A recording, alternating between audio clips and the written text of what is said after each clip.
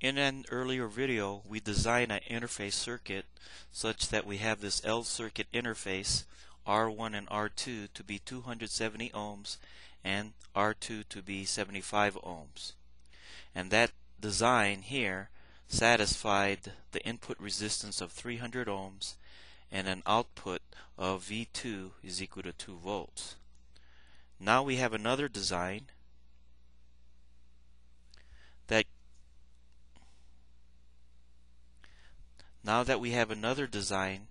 is claimed to satisfy the above design where we have V2, again, V2 is equal to 2 volts and an input resistance of 300 ohms.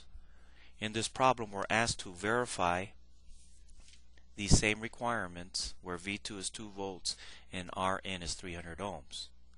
Also, it is desired that the 50 ohm load see a low output resistance, and we want to determine which circuit meets this requirement. So we have a third constraint. Our output seen at this output port of this interface circuit is equal to 50 ohms. In other words, we're matching the output resistance with our output load of 50 ohms. Now let's evaluate the design here to see if it satisfies the input resistance of 300 ohms as well as the output voltage of 2 volts delivered to this 50 ohm load. So looking at Rn here, we see that this 750 ohm resistor is in parallel to the series combination of 450 ohms plus the 50 ohm load. In other words, Rn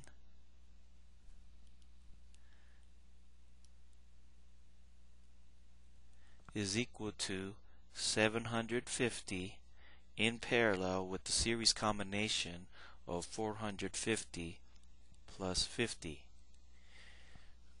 which is equal to 750 in parallel with the 500, which should be less than 500, and it turns out to be less than 300 ohms. Now let's look at V1. V1 in this case is labeled at the input port, which is the following, plus and minus V1. So V1 is basically a voltage divider consisting of Rn over Rn plus 300, and then we multiply by the 40 volts. That turns out to be 20 volts. Rn is 300. 300 in the denominator plus 300 is 600, so 300 over 600 is 20 volts. Let me just write that down for clarification. 300 over 300 plus 300 times 40, and then half of that, 40, is 20 volts. Alright, now taking this voltage, 40, we see that this 40 is also across the 450 and the 50 ohm load.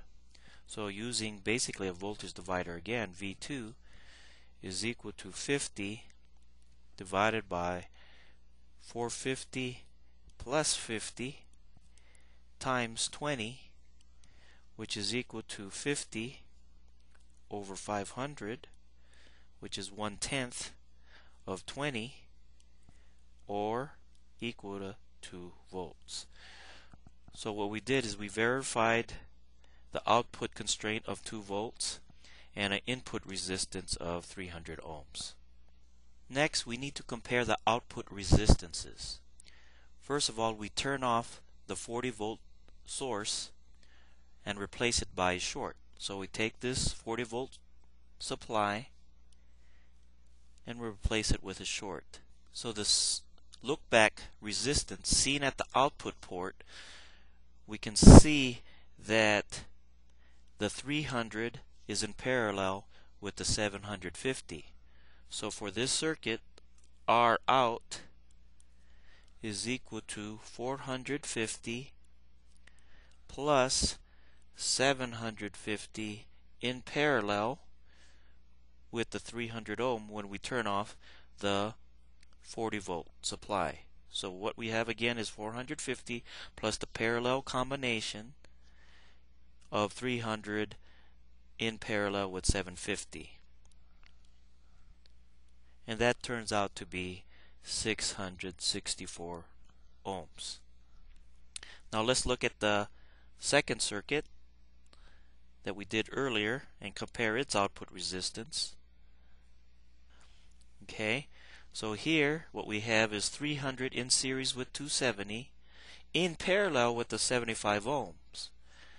And we note that anything in parallel will always be smaller than either of the resistors. In this case, the smaller resistor is 75 ohms, so it's going to be less than 75 ohms since they're connected in parallel. So in this case, our out is 300 plus 270.